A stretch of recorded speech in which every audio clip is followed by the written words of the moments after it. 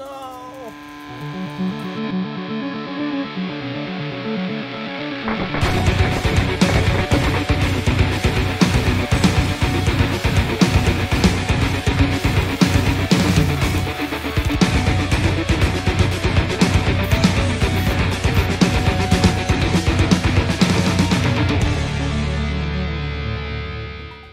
How's it going, everyone? Thanks so much for checking out this toy photography video. This is going to be a quick but really fun one. So I recently got the new Polka Dot Man figure by McFarlane, and I really wanted to take a really cool shot with Polka Dot Man because he's just awesome. I'm a superhero! And I did open him up on my live stream last week, which was a ton of fun.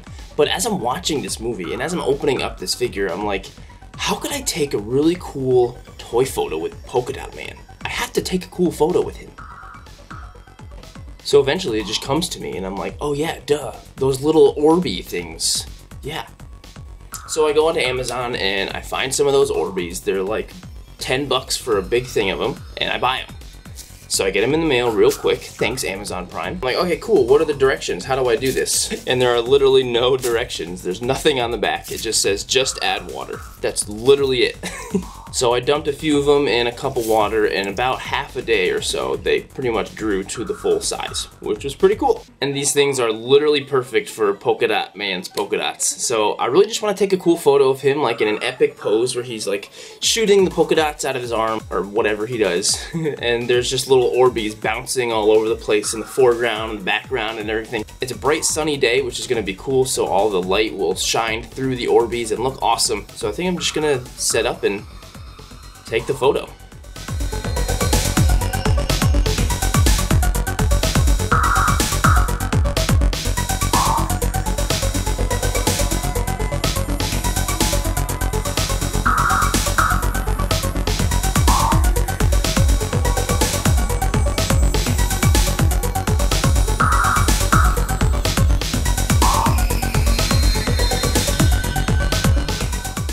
Alright, so I got him in the right pose that I want. Ultimately, I decided I wanted to have him just flat on the ground. At first, I liked having him jumping, but I like flat on the ground a little bit more. It'll give a little more opportunity to see more Orbeez jumping up and bouncing and stuff. I think that'll look really cool.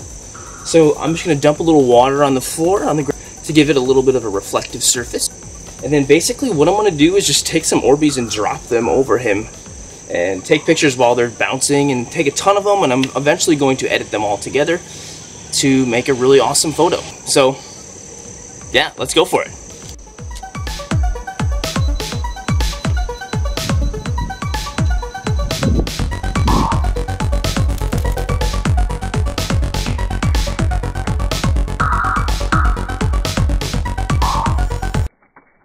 No!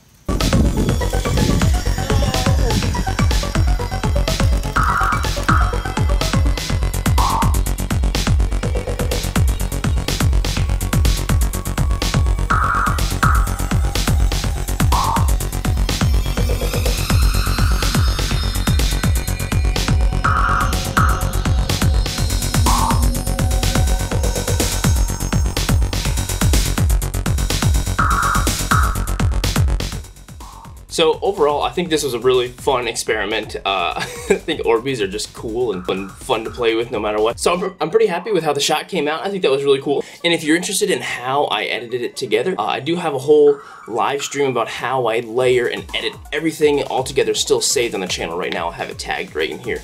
And also, I would still make sure to try and clean up as many of the Orbeez as possible if you tried. I did read that these are biodegradable and they're not terrible for the environment, but still I would try to clean up as many as possible just to be safe. So if you have any other cool ideas that kind of popped in your head with using Orbeez and stuff like that, just comment below. I would really love to know, because I still have a ton left over and I don't know what to do with them all. Plus, the picture will be posted on Instagram as well, at Sirdork730, where all my other photos are posted. But I hope you guys enjoyed the video. Thanks so much for watching. I'll see you in the next one.